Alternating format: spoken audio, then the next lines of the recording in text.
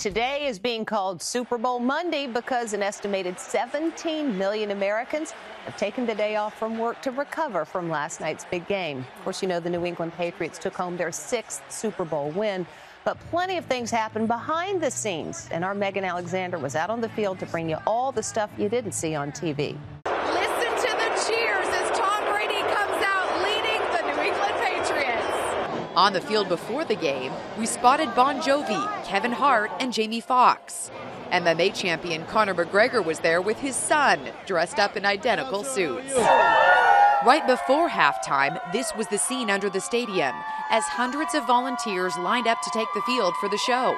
They're holding lanterns attached to drones. 150 drones will be a part of this performance. It's organized chaos as the performers scramble to get in place. They have about 7 minutes to set the stage for Maroon 5's halftime show. Adam Levine and Maroon 5 belted out their biggest hits, joined by guest stars Travis Scott and Big Boy. And there are the drones, flying in formation, spelling out One Love in the sky. Then Levine started shedding his clothes. His brown tank top got a lot of reaction on social media.